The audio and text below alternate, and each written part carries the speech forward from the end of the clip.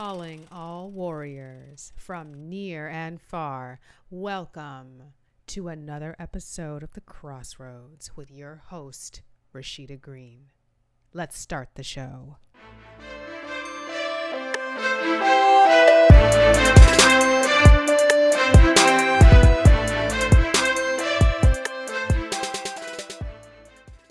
Hello, everyone. Welcome back to another episode of The Crossroads. I'm your host, Rashida Green, and ain't nothing changed. This is still the show about environmental justice and those who fight the fight. What you thought? So, as you all are well aware, I have been on what some might call a bit of a hiatus. And not for nothing, because baby, if you want to talk about dark night of the soul, that is what your friend here has been enduring. I have been going through it. And you know what? Every once in a while, we creatives, we have to honor ourselves and we have to take a break. And that's exactly what I've been doing. I've taken a break.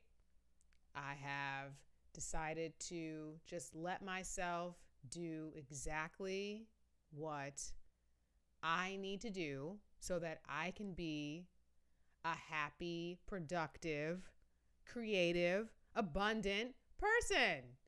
And so now that I have taken the time out to handle some personal things in my life, I'm back. I'm back to my shit. I'm back here with y'all to talk about this good old planet we keep messing up, okay? So I've called this episode, in case you missed it, and really it's really in case I've missed it because I've been gone for quite some time. So I want to, in honor of the 5th season, which even to say that is insane to me, the 5th season of this podcast. Now, if you are new here, welcome. If you are a returning warrior, welcome back. We have missed you. I've missed myself. And this season, I really wanted to continue to do the things that I always do. I'm going to give some flowers in just a moment where I honor a lot of people because it is Good in Black History Month. And we got a lot of things we got to honor and give our flowers to. But I really, this season, want to be more mindful of myself. I want to be mindful of of the content that I'm creating and bringing to you, my audience. So before I get into that, to kind of tee up what we got cooking this season, I do not disappoint. We're going to give some flowers. Now, this is the segment in the show where we honor those living or who have passed on that have impacted us in some way. And I actually have a litany of people that I would like to give some flowers to. I mean, this is a list of folks probably since Halloween, to be real about it, that I just really want to honor and plan to do in this moment. So first and foremost, I want to give some flowers to Bell Hooks. Losing her last year was just one of the many horrifying things about the year 2021. My actual goodness. I've recently really started, I've always known who Bell Hooks was, of course, but, I admit that I was a little reticent, what is the word? Reticent? No, let me just not even use no big word right now. I really wasn't reading her stuff. So before she passed away, I did read All About Love. I reread Communion. And I've got another book coming from her. And also, while I'm here, shout out to Loyalty Bookstore, which is a Black-owned bookstore in Silver Spring, Maryland. I always make it my business to order some books from there. So I did order another Bell Hooks book. And that actually goes right nicely into the second person that I want to give some flowers to, which is Octavia Butler. I read Kindred as a part of my my master's degree, my master's program. And right now I'm reading Wild Seed. Actually, shout out to one of my good friends who's also been on the show many times, Misha Forbes. She actually bought that book for me for my birthday. So I'm reading that right now. And I'm actually going to read Parable of the Sower because a friend of mine and I are going to see an opera based on that book. So right now, just so I don't have to go into the deep down details, giving flowers to Bell Hooks and Octavia Butler. Rest in peace to both women. And thank you all for your excellence and your legacy that you've bestowed upon us. So we are going to spend some serious time talking about this infrastructure bill. Now, if you are a fan, if you are a warrior in this fight, you've heard me talk a little bit about infrastructure. I've talked about some of the bridges, particularly a bridge in Michigan that had recently collapsed. We know that's nothing new. There are bridges that are collapsing, dams that are collapsing all the time. We know that infrastructure is a major problem, and Joe Biden has been working very diligently to get his infrastructure bill passed. So we're going to talk a lot about this bill and what it means, what I believe it means, and what Joe Biden would like us to think that it's going to actually do if and when it is rolled out. So this is a big thing. You know, the last time we had some bill of this type or size, you know, a lot of people are likening it to the New Deal. And if you've listened to this show, or if you've read any Ta-Nehisi Coates essays, or any book for that matter, you know that Black folks were very much so left out of the New Deal. And if you go back to the last season and listen to the Clean Economy episode with Mustafa Santiago Ali, you'll know that there is a major push to make certain that Black folks and other folk of color are able in the positions to participate in the potential job opportunities that are going to come around and come down as a result of the infrastructure bill, and as well as the advent of what we're calling the clean economy. These are all things that are going to impact us, because the aim of this bill has really been a way to not only restore our infrastructure, because it's crumbling. We know this.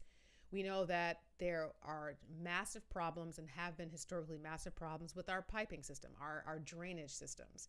We know that a lot of those pipes are old as hell, and we can see that in the Flint water crisis. And to be clear, Flint is not the only city suffering from this problem. It's not. This is a major issue. So these are some of the things that, at least on paper, Joe Biden and them want to address. I'm also going to be rolling out a new series that I'm calling Stolen Lands. Yeah, I'm going to do some deep dives. You know, I love myself an old nasty deep dive. And so I want to continue in that same vein, that same storytelling, information, life-giving way. So we're coming through with that. Definitely still going to have some interviews. I've definitely got some things really lined up. But really and truly, aside from wanting to just tell you all what I've got cooking for this season, I also just want, as a reminder, not only to you who are listening, but also as a reminder to myself that you can't pour from an empty cup. If you need to take a break from whatever it is, you need to do that to renew your sense of self. I have been going hard with this show for the last 3 years by myself. All the content, the ads you see on, or the posts you see on social media up until recently, all of that has been on me. And it's a lot. And I forget that, because I've been just on the grind. I was in school, working hard, getting things done. And while I pride myself on being someone who likes to get things done, someone who likes to be busy, getting things done, feeling engaged, I also realize that it takes a lot of energy. And I was experiencing some real serious burnout. I was dealing with personal things. And honestly, to avoid a lot of that stuff, I focused on this show. I focused on, engaging. And I love doing it. I do. I genuinely do. It's just that I have to make sure that I'm taking time out for myself as well. And I tried to last season not only just talk about the environment and what's going on the planet, but also talking about internal things that are going on with folks individually, socially. And I would have been remiss to continue to do that while ignoring the fact that I hadn't taken a break in 2.5 years, that I hadn't taken a break in 2.5 years, which might, and I know there's a lot of this grind culture, this entrepreneur, and I'm not knocking anybody's hustle. That's not what I'm saying. Work hard, work towards your goals. But a lot of us need to make sure and be mindful of how hard we're working and taking the time away to recharge, to take care of yourself, and that there's nothing wrong with that. I've met people who have expressed or lamented that anytime they take a break, they feel bad. Like, I'm not making any money by taking a break. And I would just say you should, however you possibly can, prioritize yourself and your health and your well-being, your mental well-being. After I posted up, I think around Halloween, I'd had it. I'd fucking had it. I didn't fully realize it. And I felt so guilty every day. I was just feeling like, oh, I should be working. I should be doing this. And I just didn't have the energy. And the holidays came around, and that was its own thing. A lot of stuff came up and happened during the holidays that I really didn't expect. And, it makes me, it had made me, and it makes me now really compassionate towards people who take the time to make certain that holiday celebrations can be beautiful and eventful and nurturing. It also made me mindful that sometimes we feel obligated to do things that maybe we don't have the bandwidth or the energy to do. And that it's okay to say, you know what, this year I'm not going to do that. Or we're going to have to make alternate plans. Or we're going to do something a little more low key, and not feeling guilty about making those choices. And I just really needed to take the time to focus on myself, to get myself back to center. Things aren't perfect. They're not all great right now, but I definitely am glad that I took the time to do that. I'm also glad that I'm opening up and talking about this, because as you all know, if you listen to me, I don't like talking about my personal life. That's why I love talking about the environment, because I don't have to talk about myself. I don't have to tell y'all how I'm doing. It doesn't really matter. That's not a part of the subject matter up for discussion. But I realized that I was also doing that to kind of avoid thinking about how I feel, avoid thinking about what was going on around me. And that's not healthy either. So I just wanted to say hi. Hi. Say that I missed you all. I'm so glad to be back.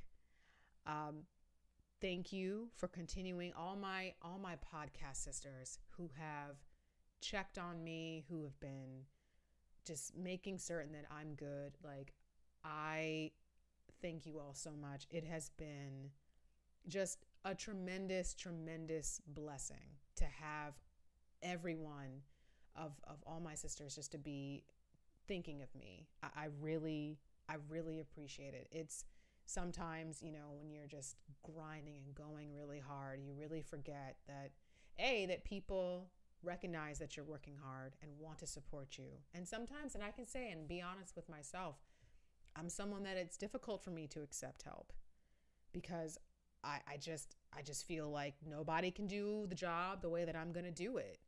And while, sure, but is that healthy? Is it healthy? Is it beneficial? Am I showing up and being authentic? And without support, I realize that's not possible. I've been partitioning the universe to give me an assistant. I need an old nasty assistant to just come and make these, annotations for me and do all this stuff, and not realizing that I have friends who send me articles who are like, hey, I know this person. You should have them on your show. I've talked about Raina Turner, who created the Black Sustainability Summit.